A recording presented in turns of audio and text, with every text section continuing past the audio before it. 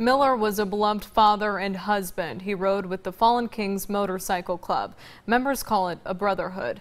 This picture captures their bond. Doug Miller looking at his son's grave, his fellow riders there to support him. Today they remember the man they say loved two things in life: his family and riding motorcycles. A family man, a former coal miner, and a fallen king. He would just walk up behind you all the time and he'd just pat you on the back and say, "Love you," and then he'd just keep walking. Doug Miller is described as someone full of love. A father of 6 kids, he loved his family more than anything, and he loved to ride. I'd never hardly seen Doug drive a vehicle.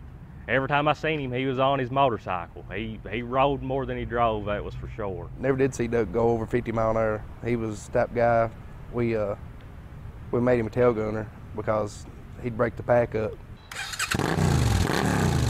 He was a member of the Fallen Kings Motorcycle Club, a group that has experienced heartbreaking loss. In April, dozens of bikers gathered to honor fellow rider Justin Miller. Now they honor another member of the Brotherhood who was taken far too soon. Oh Lord, I mean, that was like losing your heart and your kidney. I mean, you can't replace them.